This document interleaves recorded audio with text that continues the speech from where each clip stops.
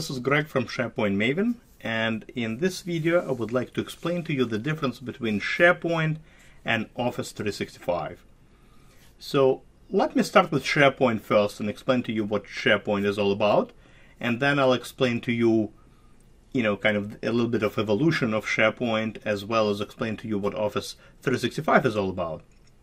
So SharePoint is essentially, it's a Microsoft application that existed for 18 years now, and historically it has been used by large organizations for collaboration.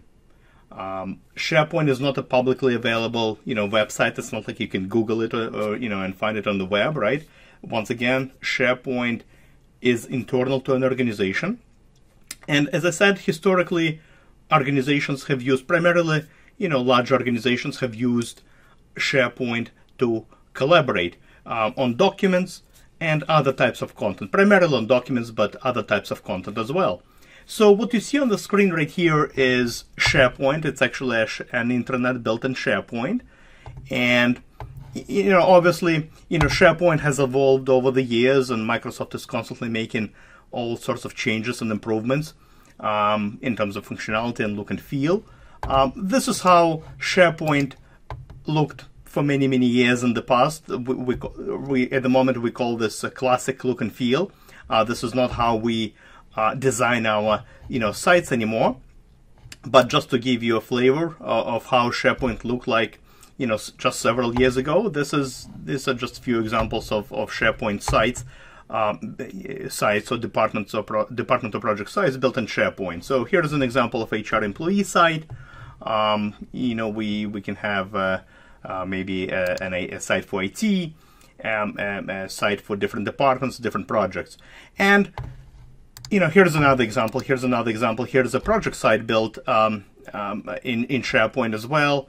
And as you can see, it consists of different elements: document library, calendar, task list, contact lists, etc., etc. Once again, this is classic SharePoint. We really do not build SharePoint sites anymore using the classic look and feel. Microsoft has modernized SharePoint over the last couple of years, so now we have modern team sites, we have a modern look and feel, we have modern lists, modern libraries, we have Office 365 groups, communication sites. By the way, here's an example of a communication site.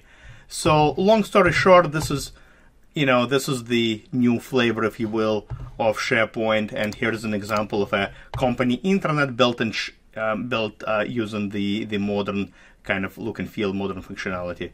All right, so this is the intranet landing page, and different sites once again for different departments, projects, etc., etc.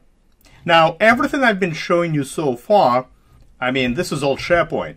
Essentially, once again, it's a collaboration platform. And primarily, of course, organizations have been using it, are using it to collaborate on documents. But as you can see, SharePoint is more than just documents. You can manage events, tasks, links, news, and other types of content. All right. So once again, all the sites I have been showing you so far, this is all SharePoint. Essentially, a collaboration platform used internally, by organizations to collaborate. And of course, you can share content externally as well, but primarily, SharePoint has been used for, internal collaboration.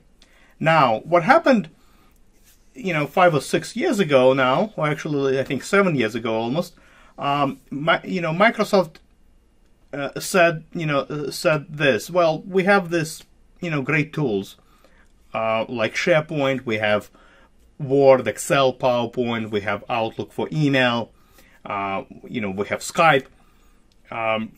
So we have all these great tools. Why don't we bundle all of these tools together, and let's call this thing Office 365. All right.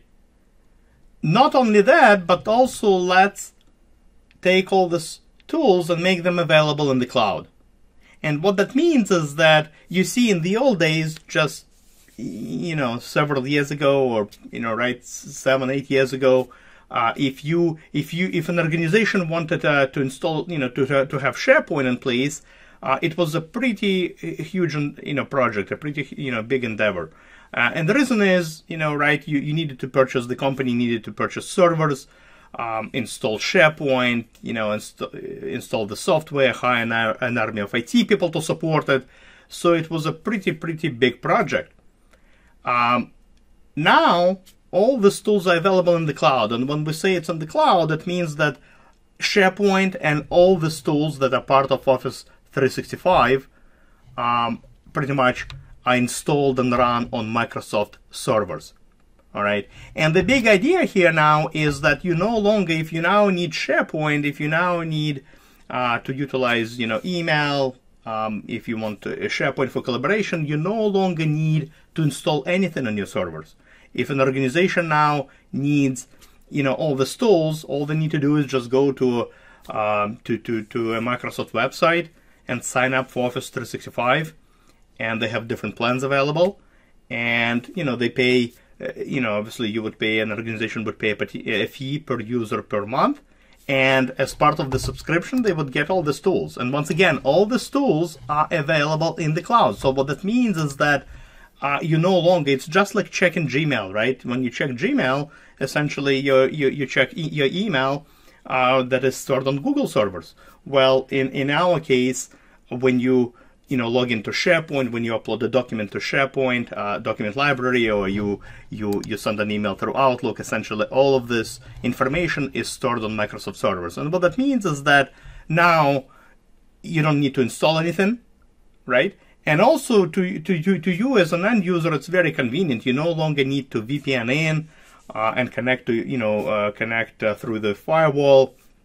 If you want to access information, you can access it from in the office, in a coffee shop, from your home, from your vacation house, wherever you are.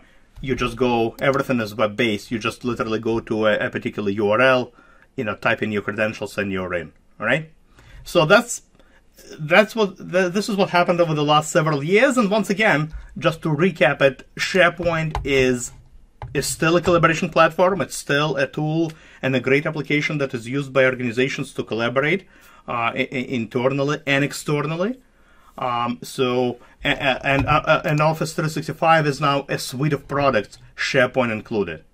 All right. And once again, depending on what license your organization has acquired, what kind of licenses you pay for, right? Depends on how much money you pay per user per month. You get a different mix of licenses, of different mix of tools available.